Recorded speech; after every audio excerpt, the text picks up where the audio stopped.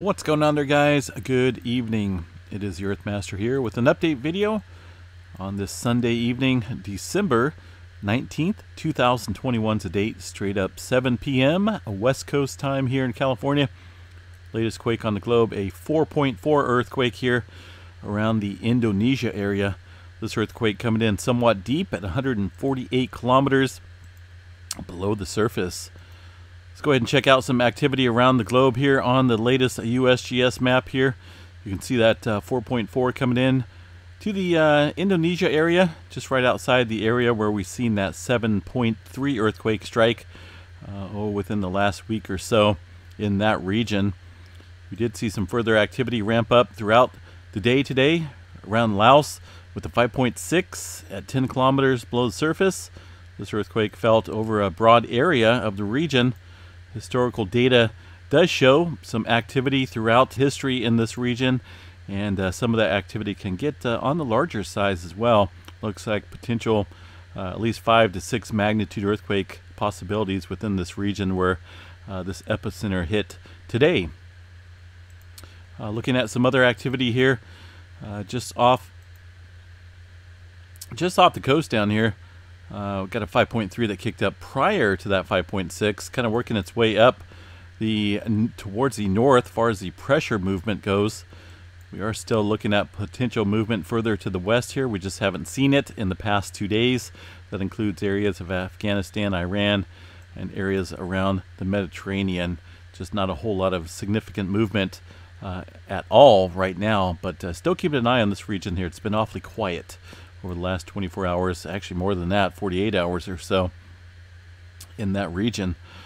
Looking over here towards the Fiji Islands area, we did have that 6.3 that we talked about a little bit this morning on the update video.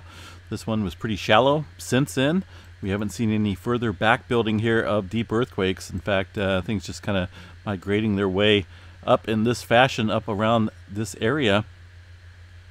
We did have a little one around the Vanuatu area, 4.9, 36 kilometers for that earthquake. Over here towards the South Sandwich Islands here, 5.0, struck way earlier, 35 kilometers into the subduction zone. Seems like we at least have been getting a 4 or a 5 magnitude earthquake on any given day in this region. So activity has continued down there, and it will for some time following that large 8-pointer a couple months back. One area that has picked up a little bit of movement is the South America region, right around Chile, and looks like a little bit of activity in the Bolivia area as well. Cluster of 4s within this region here on this map. The majority of it, some pretty deep earthquake movement along the Peru-Chile Trench. 211 kilometers for that 4.5 up north in Bolivia. Pretty deep earthquake movement there along that trench area. Puerto Rico, not a whole lot of movement around this area over the last 24. Just a couple sporadic earthquakes kicking up. What else we got? Eastern part of the country. Let's go ahead and go to the all magnitudes here. You can see pretty much clear on the east. Arkansas did have some further activity, and also up around Illinois. A couple of small microquakes around Oklahoma City as well.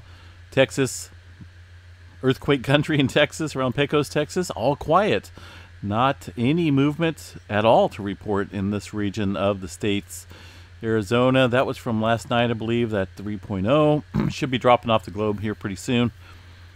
Over the last 24 hours, some further movement up and down the southern part of California and also the Gulf of California, where they had that 4.8 earlier this morning. Things kind of mellowing out a little bit along the San Jacinto Fault area. We did see some activity around Pomona, Ontario area of the Southern California region. Santa Ana also had a little earthquake here just to the east around Foothill Ranch, 1.2 at 16 kilometers. Somewhat deeper movement into that area. No swarming to report in Salton Sea or the Brawley seismic zone. The Ridgecrest area up north here around the Coso volcanic range, things kind of mellowing out. We haven't seen any further earthquake activity ramping up. This was from earlier today. We were watching a pretty good swarm of movement here around this area of Southern California, which includes some Well, some volcanic activity out there, at least historically. You can see, looking at this map, no doubt past volcanic activity up and down this region of the state.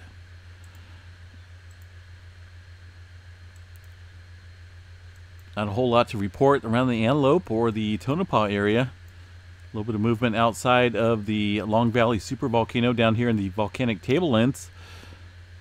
Other than that, eastern crest of Sierra Nevadas look pretty quiet. Some activity along the San Andreas Fault. That was earlier today. Haven't seen a whole lot of renewed movement whatsoever along the west coast or the Intermountain West region. This is the last 24 hours of earthquake activity and the all magnitudes here.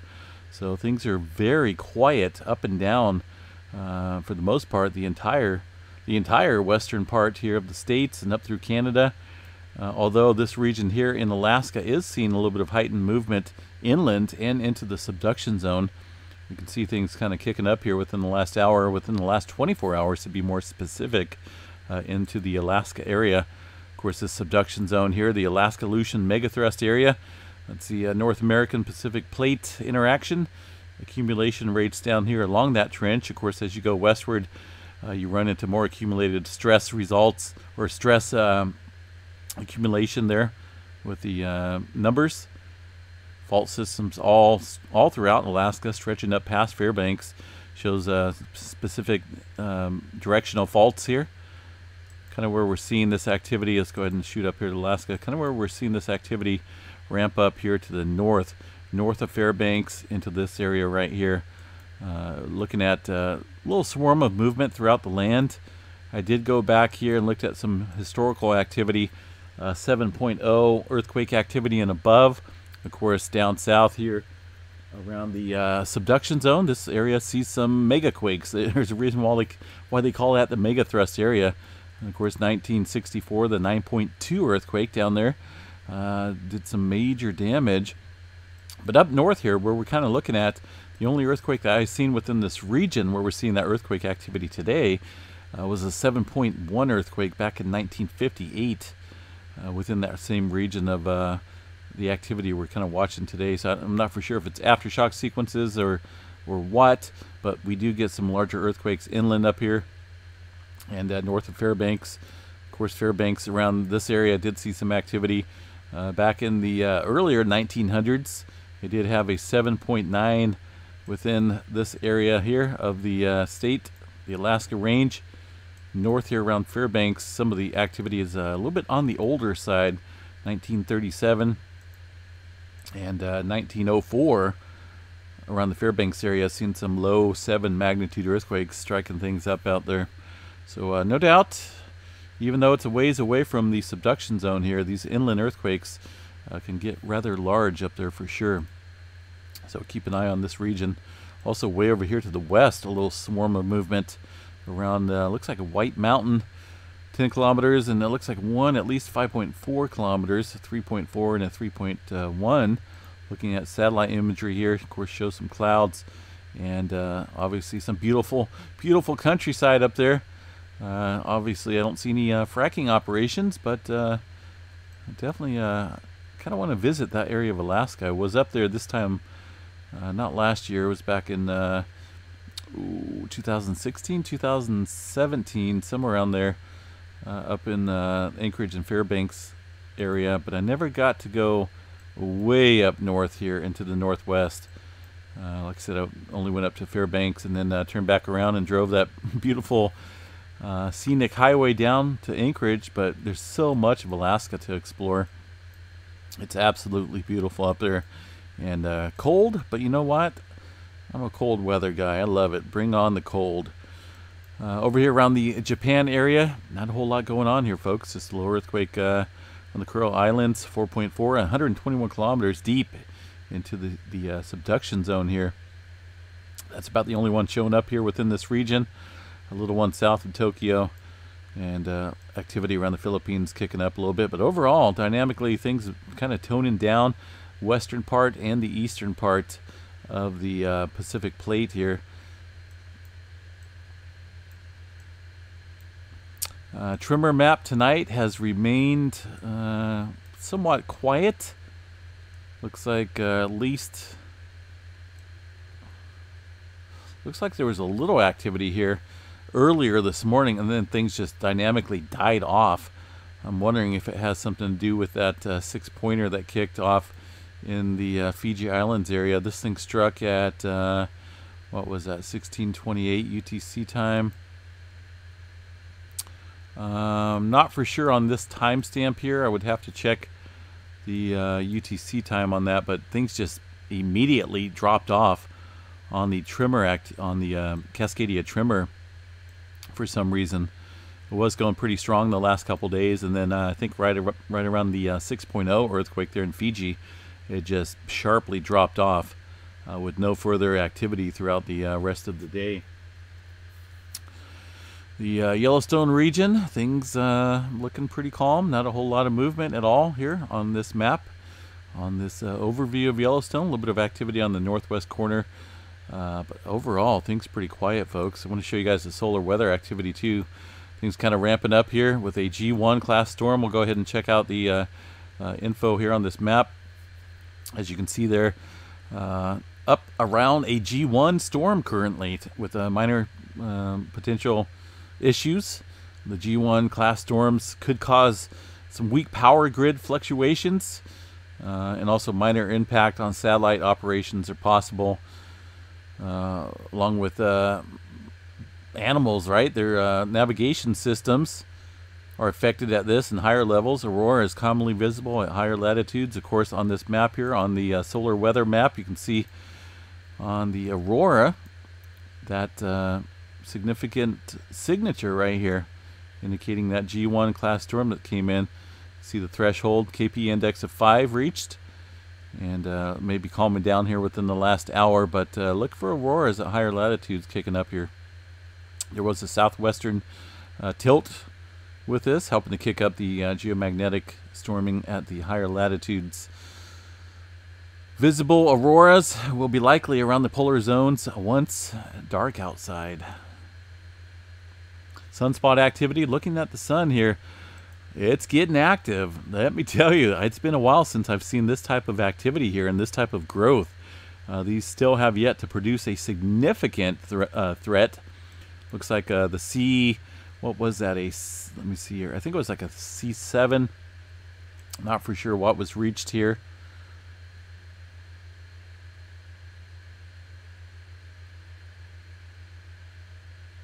Yeah, almost an M flare on that date. Since then, we're getting really crackly, if you can say that, if that's the word. Really, it's kind of like popcorn on the sun, right? You're getting all these really sharp pokes and signatures there indicating some heightened activity. Most of it is sea level threat, flare threat. Nothing has reached the M level yet, or X, but there is still that possibility with the ongoing development of these sunspots. 75% chance of a C flare, 20% chance of an M flare, and the X flare still stands at 5%.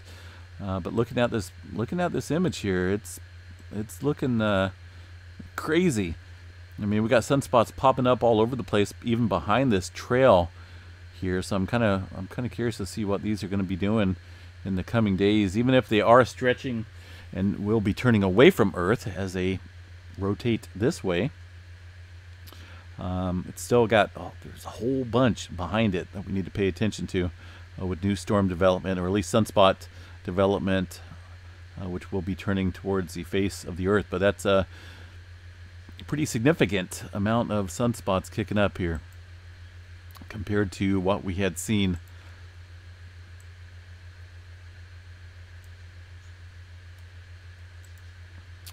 So what else we got here, folks? Looks like at least tonight we got the potential for the auroras calming down over the next couple days, but things can definitely drastically change in the blink of an eye when it comes to the solar weather storms. What else we got here?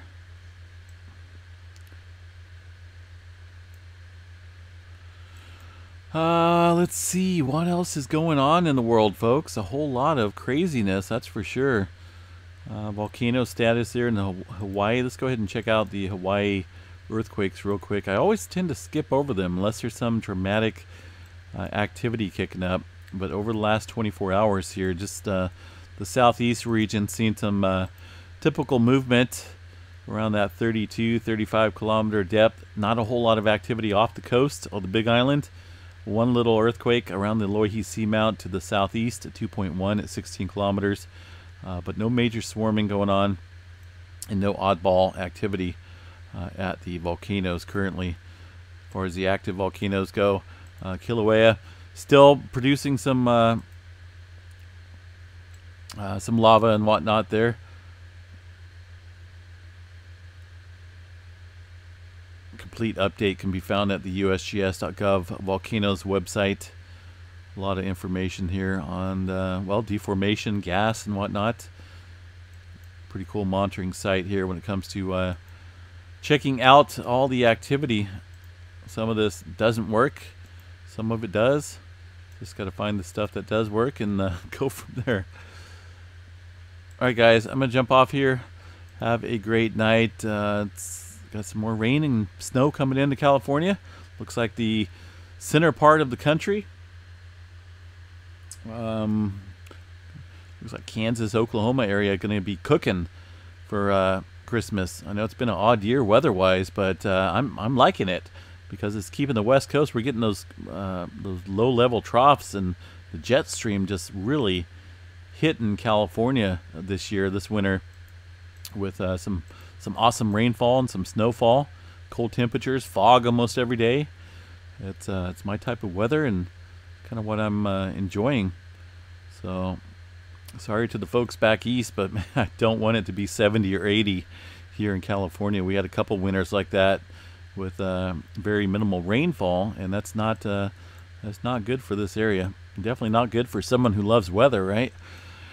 All right, guys, have a good night. Like I say, watch Alaska. A lot of deeper movement into the subduction zone.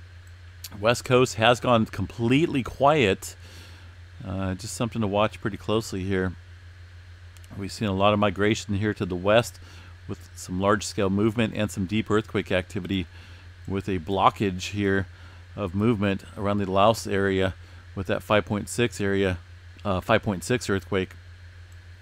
So a couple areas to watch throughout the western part over here, and also the just the west coast right now in Alaska.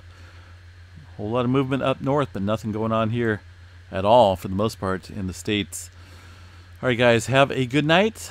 Peace out and enjoy the rest of the weekend, whatever's left, and have a safe, happy Monday.